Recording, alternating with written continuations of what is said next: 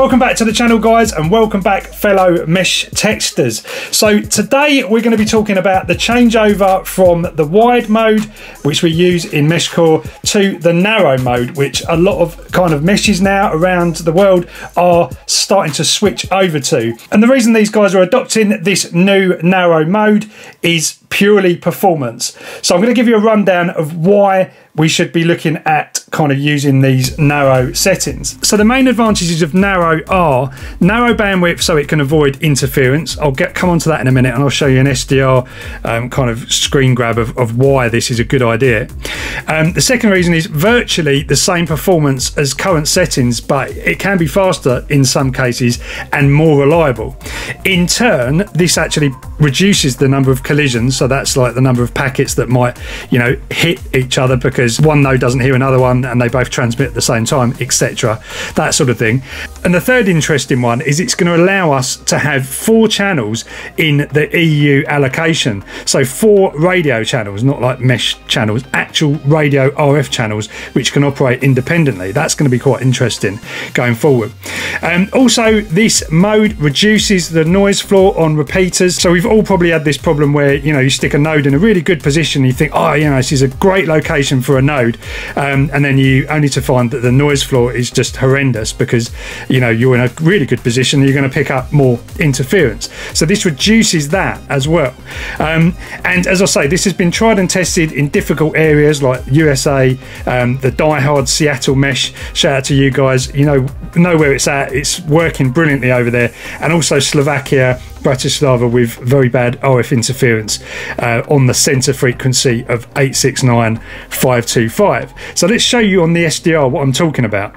Right, so this is my SDR, which runs pretty much 24/7. Just looking at the band, it's not using a big outdoor antenna, it's just using a simple antenna which is connected to like a hack RF up there. So it's only picking up kind of local signals. Now, the first thing we see here is this kind of big carrier here. It's not that big, but it's a carrier here that is in the middle of our current wide mode. So if we send a kind of a message out in wide mode, like I'll just send a load of letters out on here, and you'll see, look at that. So it covers that whole span. That's wide. Now that spike is in the middle of where we're basically transmitting. So from experience and from testing this stuff, when that signal is going, then you don't hear anything on, you know, your wide setup. And this has been a bugbear for me for a long time. Now, if we move to narrow, you can see that's the narrow carrier or narrow spread there. It's nowhere near this carrier. So we are completely away from that. And for the first time ever, I've not missed a packet because basically, you know, we're not having this signal interfering with the mesh comms. Now, this is just this area, of course. This is just this area, so it might be different in different areas. You know, you might have a signal in this area, you just don't know. But for this area, it has improved my communications massively. I know there's some guys out in Berkshire in the UK that have been struggling to get the mesh working on the wide settings. As soon as they've changed to narrow, it's working absolutely perfectly. So it really is making a lot of difference out there. So now I'm going to show you the easiest way you can change over to narrow. So to start with then, I'm going to switch over my repeater, which is currently on wide, to narrow mode. My companion that I'm on at the moment, Andy Tracker L1, is also on wide, which will allow me to change my repeater. You can't really do it the other way around because you won't be able to change the repeater without your node or your companion being on the same settings. So basically, to start with, we're going to find my repeater here and we're going to log in to my repeater. This is a test repeater, so I've left the password as it was initially. So password, so we're going to log in to the repeater here, and that's going to show you green when it's logged in. Now, it's better to do this without using multiple hops in the chain because that's going to cause problems. So if you're doing this, really try and be, you know, right next to the repeater if you can be. So we're going to go to settings and we're going to fetch the settings here, and you will see that we are on the wide settings here. And this is the UK EU wide settings. So if we tap these little 3 dots here, we can open up the preset menu, and now you will see there's a narrow EU UK mode. Hit that and that will load in the new settings into the repeater.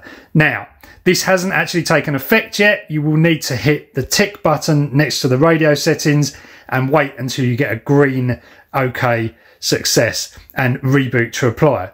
So next thing you're going to do, the settings will not have changed at this point. So you must reboot the repeater for the settings to be applied. So hit reboot, it will ask you to confirm the repeater reboot, and it will go off and do its thing. Now you won't obviously get a indication that anything's happened because the repeater's gone offline and it's going to come back on. So we'll wait for a second, and what we're going to do now is we're going to change our companion. So my Andy Tracker L1 will change to narrow mode. So we're going to go into the settings of our companion, hit the little cog there. You can see this is still on wide settings. We're going to go choose preset, and we're going to select UK, EU UK narrow. That's done that.